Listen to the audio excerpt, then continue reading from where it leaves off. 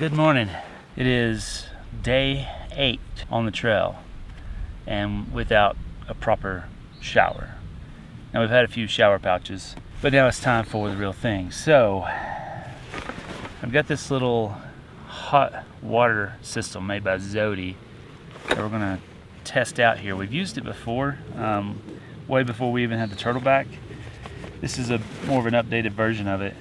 My concern is, because we're at almost 11,000 feet, it might not light. So before I drag out all our shower stuff, let's see if this thing will crank up. So it's about as basic as you can get. You've got a platform for your 1-pound propane tank, shower hose, pump hose, and here's your unit. Shower hose goes here, pump hose goes here. Screw this guy on. And what I like about this unit is they actually give you some extension legs, which is really an improvement over the last unit that we had from them, because the last unit was fairly unstable and I was afraid of starting a fire. So this is a much better platform to operate off of. Boom. And now your only weakness is how well this is pushed in. Alright. And then in here we have our pump. So this is 4 D-cell batteries inside of this power pack. And then this is the pump that you can drop into a bucket, a stream. I wouldn't do a stream. I'd probably put everything in a bucket first, just to make sure you're not getting a lot of debris up in here. Let's see if this thing will light. Oh yeah. Alright, well, it's just a lazy day around camp. We're going to actually end up staying here another day, go down to the creek, take some showers, get all cleaned up before we continue our trek north. But because we are stationary, we're using quite a bit of power, charging things, running the fridge, stuff like that. And with the rooftop tent on the rack, we don't have the advantage of our 100 amp Zamp solar panel up there. So I've got a little different setup that someone sent us to play with. The panel itself is from Merlin Solar, and then a lot of you have asked why I wasn't utilizing the RedArc MPPT solar controller, and part of that was just because I already had the Zamp controller installed in the back, and so I wasn't using it. So now today I want to just tap into this. It's kind of a little bit of a temporary setup just because we're in a state of flux right now, kind of deciding how these rigs are going to work together. So I wasn't able to get the right gauge wire, so I've actually created a heavier gauge cable for the ground side of the solar itself, using 3 number, I think these are 16s. Not ideal, but hey, we're out on the trail. It will carry the load that we need it to carry. So I'm just going to tap into this, and this is using a SAE connector. This is what we prefer, just because it does protect the terminals a lot better than some of the other options. The panel itself came with an Anderson plug on it. Anderson plugs are great in some situations, but I prefer the small watertight seal of the SAE connector. So I've cut that off of this panel, and now I'm just going to tap into the DC to DC charger. So let's get this guy connected. And I prefer using these bare splice terminals. These are just, they come in a kit off of Amazon, and they also come with heat shrink. I prefer doing that than the ones that are kind of all-inclusive with the heat shrink already built onto it. And the reason for that is sometimes when you go to shrink it, if you've damaged that coating, it can actually open itself up, similar to one of these connections right here. So eventually I'll be changing all this out as well, just to make it a little bit better insulated. Now I know a lot of you guys are going to say, hey, aren't you going to solder that connection? That's what you're supposed to do for automotive. Well, I've been crimping terminals most of my life, with my background being an electrician. A properly crimped terminal is just as solid as a soldered connection. Feel free to comment down below, but I have never had a single termination fail. Knock on silver. This little guy has been so handy for these little trail mods and stuff, and it's great for melting the cheese on top of your chili cheese hot dog.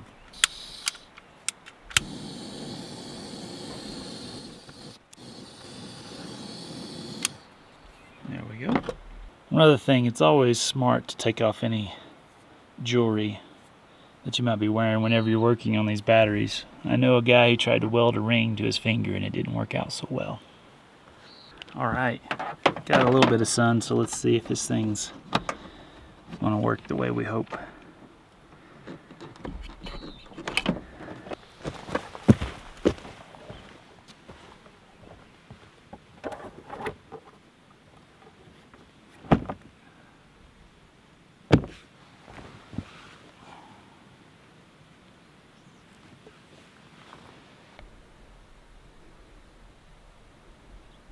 I do apologize for the hair. It's shower day and we just haven't got around to that yet. We got Caroline over here playing. What are you playing, Mario Party? Mario Party. Awesome. That Nintendo Switch has been a really, really cool toy for her to have because she can play Minecraft on it. She can also get active and do Mario Party. Then we can all play as a family. So it's really something fun to carry along with us. So one of the things that we added to Sarah's GX was this 4th solar controller. And again, it already came prepped with a Anderson plug, so we kind of went with it on her vehicle. So I'm going to take the 90 watt, I think it's a 90 watt panel, get it laid out, hook it up, and keep her new Odyssey battery nice and topped off as well. She's not running as many accessories as what the 4Runner is, but just to help with the battery life, we want to keep it topped off as much as possible. So let's get that set up. And as much as I hate all of these little plastic covers and stuff, it worked out really well for mounting this unit right here, even down to the Anderson plug itself. Mario Party, we go bonkers. Do you? We're like so mean at each other. Really? Thank you.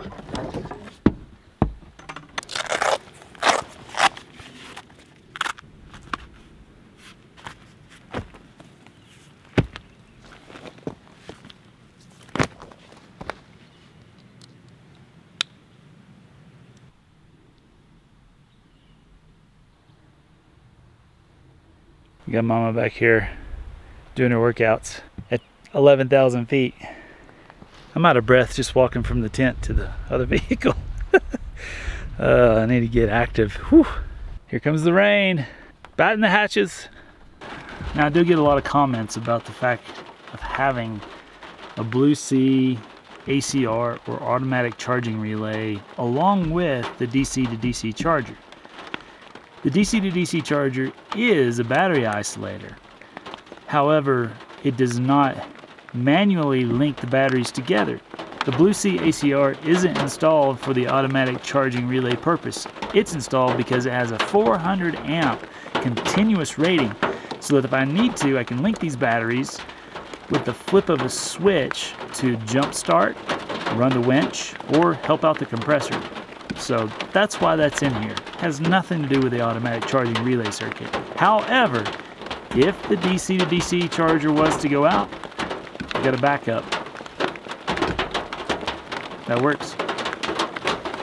Let's get out of this rain. Get it, Mama.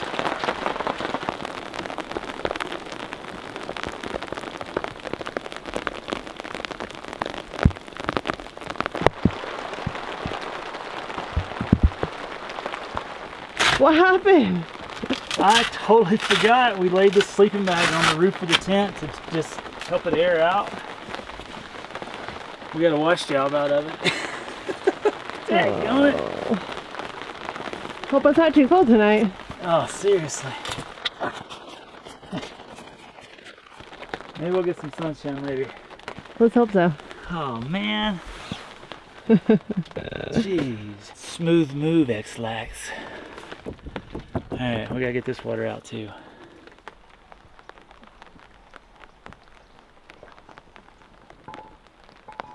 What's for lunch? Sandwiches. Sandwiches? Yeah, Kev's having a roll up lettuce roll up, and I'm gonna have a whole wheat roll up. Yeah. And I'm in the process of figuring out which one of these washers is going to help me fix a problem on that bumper. So you may have noticed by now we've been running a ratchet strap on this high lift jack tied to the roof rack, and it's because there's a severe rattle coming from this right rear corner, and the best we could isolate it to is the bumper itself. Something about it is just beating and banging against either a body panel or the frame itself. I have a suspicion on what it is, and so I'm going to get the high lift out, I'm going to jack it up, I'm going to just take all the pressure off that I possibly can, take the bolts loose. A couple of them have some slots that are a little bit too big, and it looks like with all the vibration over the years they've worked their way up into the grooves. The best as I can remember, I think I had some washers on those, but they may have gotten left out when we put the long-range fuel tank in the back. So I'm just going to pull them out, tighten everything up, put some washers on there and see if it fixes the problem, because it sounds like something's coming apart.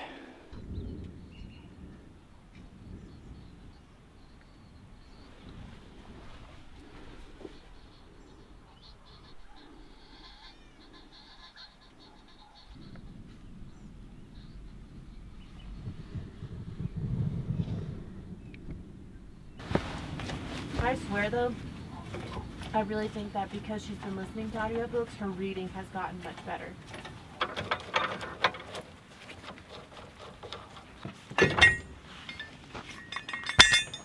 And maybe save Captain Marvel for later.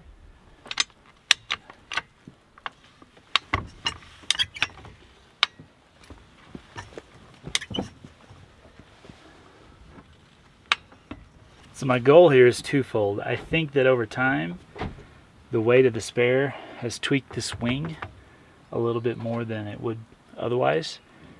So I'm hoping that I can spring it back a little bit, and then also while we're up, I'm going to take these outer mounting bolts and put some washers in there and then really cinch them back in.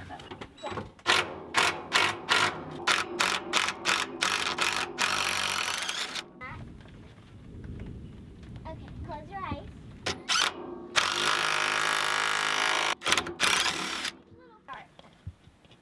And then, like it says right. In that situation, you really need some hardened washers, but I'm just having to use what we got here on the trail. So that'll probably do us for another 5 years.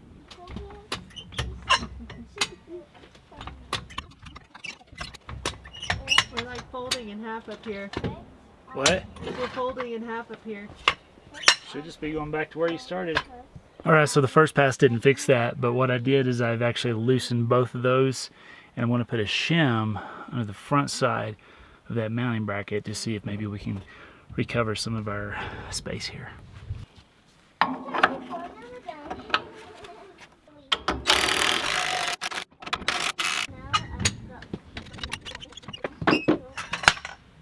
Alright, well that's looking a lot better compared to where it was earlier. It was resting really hard on this body panel, and every time we hit a bump, the spare tire would fluctuate.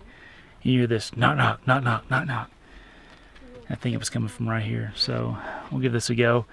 That spacer gave me about an 1/8 inch of a clearance right here. It's not perfect. I'd like to have a little bit more, but I just don't have the hardware to make that happen here. So let's see what happens. All right, so one last thing that I'm working on today is switching out this air up tool with this chuck.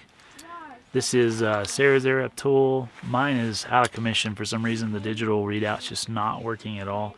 So we only brought one compressor just to reduce weight, and that's the one that's here on silver. So with this new one, I just want to get this really nice chuck swapped out, because if you can see, there's only one side that's actually grabbing the valve stem with this guy, but with this guy there's actually opposing teeth, so it gets a much better grab, especially on silver here, who has just been abused when it comes to airing up for, you know, years now. So this guy will barely even snag a thread, whereas this guy does a much better job. Plus this will do less damage in the long term. So swap it out.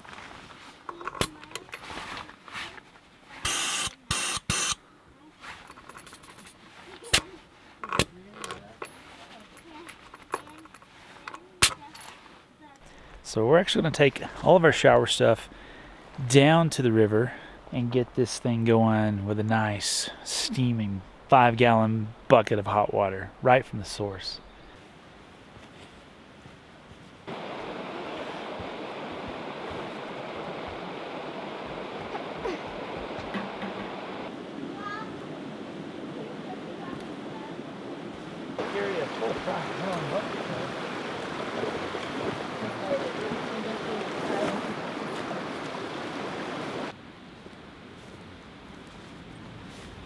Yeah.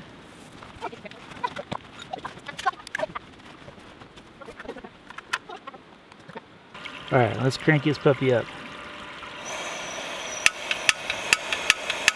Oh, now it's not gonna light. Woo! That was stupid. Look at that. So you want to explain why we have this, even though we don't need privacy? Because it has a top, and so it holds all the steam in, and so it stays nice and steamy and warm in there while you're taking a shower. That's the key. It is the key.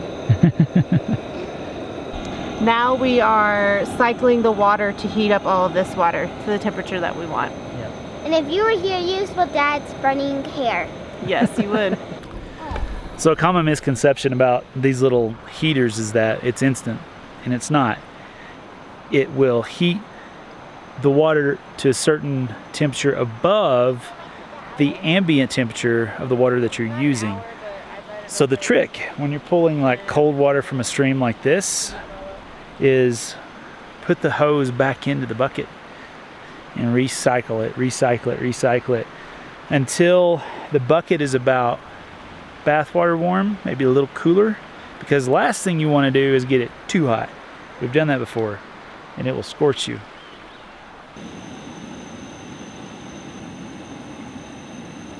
All right, we're getting close. 7 minutes to get 5 gallons of water from about 45, 50 degrees up to shower temp. It's pretty good.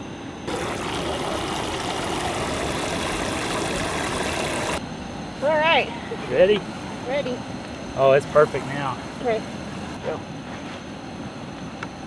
All right, so there's 2 ways you can actually do this. You can get the bucket hot enough that as it passes through here for its final pass, that it's hot enough for your shower, or you can heat the whole bucket up till it's just perfect and then turn the heater off but leave the pump running. So 2 different options there.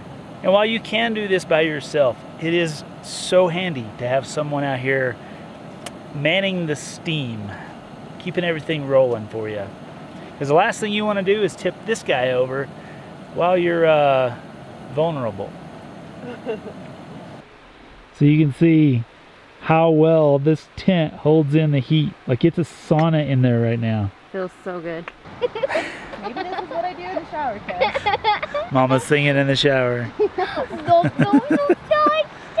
So one thing to remember, especially if you're doing this with kids, if the pump stops, all of the water that's currently in the coil is going to get extremely hot. So when you get the pump running again, it's going to come out the other side scalding. So make sure you stick it back in the bucket or do something else. I highly recommend that if you've got little ones, get the bucket up to temperature. That way you know what to expect, and then turn off the heater. You'd be less likely to hurt somebody that way. So another huge thing to have in your kit is one of these bamboo boards. It's not just good for showers, it's also good for setting down outside your vehicle. If you just want to change shoes or change clothes, having something nice and clean to stand on is good. Oh man, does that feel good or what? Fresh shower. That was about a 10-minute run time with 5 gallons of hot water. I let my ambient water get a little too far away. It was scalding me a bit, but it was worth it. It feels so good. So now we're just gonna take these hoses off. Without burning your hand. Without burning your hand, yep. This is already cooled off now. And we'll drain this puppy out. Drain the pump, just in case we ever get any freezing temps, we won't blow it up. It's not the greatest carrying bag for something that has a gas valve sticking off the side of it. So you definitely don't want to go throwing this around the floorboard of the car or the bed of the truck. I'm just going to put it in this 5-gallon bucket because that's all it's going to be used for anyhow. And that'll help protect it for now. We used about maybe about a half a pound of propane for that run. That was a long, amazing shower. That wasn't rush and get it done. Like, that was nice. So nice. So you can find this on Amazon. You can check out our store link in the video description. It'll take you right there, and lots of other little handy things. I think I even have the bamboo rack in there as well. So check it out. Hot water in a bag.